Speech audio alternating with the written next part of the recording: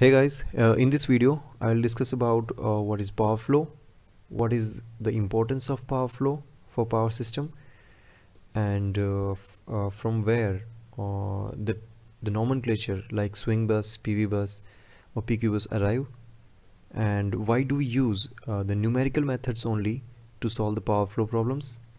And in the end I will provide a small visualization of Gauss-Seidel method to help you understand that how numerical methods work. Okay, so let's understand that what is power flow with a little analogy there. If you are watching this video, I assume that you have already learned DC network analysis. Power flow or load flow analysis is analogous to DC network analysis. Let's see how. We apply KVL and KCL in DC circuits to find current in the branches and to find voltages at nodes, and then we use this information to find the losses or power consumed by each element in the system. Now you must have solved some KVL or KCL numericals and observe that all the equations of KVL and KCL are linear. Okay, so let's proceed that now how that is analogous to power system analysis, because we do the similar thing in power flow analysis. What we do that we find current in all the transmission lines. Now the reason behind finding this is that all transmission lines have a thermal stability limit. If the current will exceed beyond that limit, then the transmission line may get damaged. So we have to always track the value of current, and for that we use power flow analysis. The second thing is we must always track the voltages of all the buses. The buses are representative of or a representation of substations in real system, and we track voltages to prevent voltage instabilities in the real system like voltage collapse or voltage surges. And now we use this voltage and current to find the system losses, which is also a critical part of network analysis in power system. So this is kind of the analogy to the simpler DC system to show you that this is what is the importance of power flow analysis. Now one more important point is that despite power system being a dynamic system, power flow analysis is a steady state analysis for a given loading. Now how is that? Let me explain that. Consider these square boxes near each bus as the indicator of power generated by a generation bus or the power consumed by a load bus. So you know that we all are connected to power system, and we turn on and off our devices at our will. So this increases or decreases the power consumption by us, and in order to balance that power consumption, the generators increase or decreases their power. So it makes the system a dynamic system. But as you can see now that all are constant. So it is like we take just like a snapshot from a video, we take a snapshot from the power system and use only those points to solve the power flow analysis. Okay, so proceeding further. Now in order to understand the two important points, that from where different types of buses like swing, PV and PQ come into the picture, and why we use numerical methods, we have to consider this simple two bus demonstration example with two generation and two loads at each bus.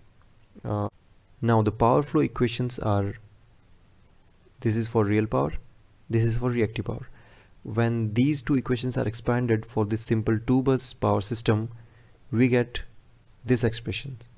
Now the purpose of this video is to just provide an intuitive understanding of the power flow. So I'm not going to explain the derivation of these equations. Also there are a lot of videos and standard book available which I will provide in the description. Okay, so after expanding these equations for two bus system, we obtain four equations which is given here. So 2 for real power balance on each bus and 2 for reactive power balance. It is clear that these are non-linear system of equations, and with experience we know that by solving set of equations we get a solution which satisfies all the equations, and in our case that solution will be the operating point of power system, which is the voltage, the angle, and the real and reactive power generations. So so how can we solve these equations? The first important point is that the number of equations must be equal to number of variables. Let's see if it is the case or not. So as we know that the load is variable, and to balance that, the generation is also variable. So obviously we have 4 generation variables, 2 for real power and 2 for reactive power. We have 4 load variables, which is 2 for real power and 2 for reactive power on both the buses. And then we have 2 buses and the voltage, angle, and magnitude on both the buses. So in total we have 12 variables, but as you can see that we only have 4 equations for the system, so it is not possible to solve mathematically. Now in order to fix that, some variables are kept constant at the starting of the numerical methods. So that process gives rise to this nomenclature of swing bus, PV bus, and PQ bus, just to obtain the solvability in the system. Now at one particular bus we will fix the voltage, magnitude, and angle as a reference of voltage, that will be swing bus. All the generation buses will have constant real power and voltage, magnitude. All the load buses will have a constant real power demand and reactive power demand. Okay, so here we fixed 4 load variables, which is 2 for real power and 2 for reactive power, 2 real power generation variables, 1 voltage, magnitude, and 1 angle for first bus. Now these steps are okay, we understood that these steps are used to solve the system of equations, but these steps, or the like swing bus, PV bus, and PQ bus, also have a good explanation in terms of power system. So that explanation I will go into detail in future videos. So we got the answer for our first question, that how the types of buses are generated. Now the second question is, why numerical methods? Let's understand this with the basic DC network example. We have 3 branches in the system, and by experience you know that when we apply KCL, we get 3 equations for each branch, something like this.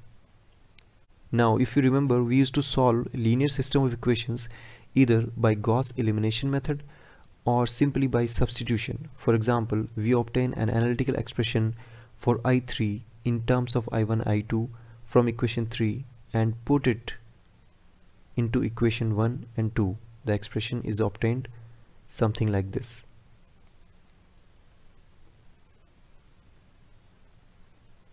This is the expression. Now this expression we put into equation 1 and 2, and then we use the 2 equations to find out the variables I1 and I2, and then we find the I3.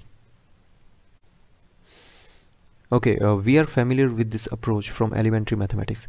This is a great way to solve set of linear equations. However, if you look at the power flow equations, you can see that variables are present inside sine and cosine terms, and it is not easy to obtain analytical expressions for such equations, and quite impossible to solve for a system as large as India or USA, where thousands of buses are present. This leads to the use of numerical methods in power flow. So here we got answer to both our questions, that from where the types of buses arise and why we use numerical methods. Now let me show you a small visualization of how numerical methods work. Okay, I have taken these simple linear equations, and the process of numerical method will be similar for nonlinear system also, but it is quite hard to visualize for nonlinear systems, so I use these linear equations. Okay, here the intersection point, which is 5 and 3, satisfies both equations, and hence it is the solution of the system. Now First we take, now what are the steps? First we take an initial assumption for one variable, that is y is equals to 0 in this case, and put it into first equation. Now we get the value of x is equals to 3.5 for first iteration. Now second step is we put this x is equals to 3.5 in second equation and obtain the value of y, that is 2.25. These two steps conclude first iteration. Now this value of y will be used as the start of second iteration, and we will feed it into first equation, and then so on. Let's see how these steps converge to the final solution of equation, final solution for the system of equation with visualization. Okay, so this is the initial assumption. Here it is, y is equals to 0, and when we put it into the first equation, which is represented by red line, it gives us this value 3.5, and then this value is again, when we put this 3.5 into the second equation, then it gives us this value. Then we again put this value further into the first equation, then again into the second equation, then first equation, then second equation, then first, then second, then first, and so on. So basically we can continue till we get our desired value with the minimum which is into the tolerance zone. Okay, so this is the step, and you can see that as we proceed further we are going or converging towards the solution. So I would recommend, if you want to try, you can start with any initial value instead of y is equals to 0, and you will ultimately go near the x is equals to 5 and y is equals to 3, which is the solution. Okay, so that's all from my side, guys. If you have any query, you can write into the comment box. I will respond. Thank you.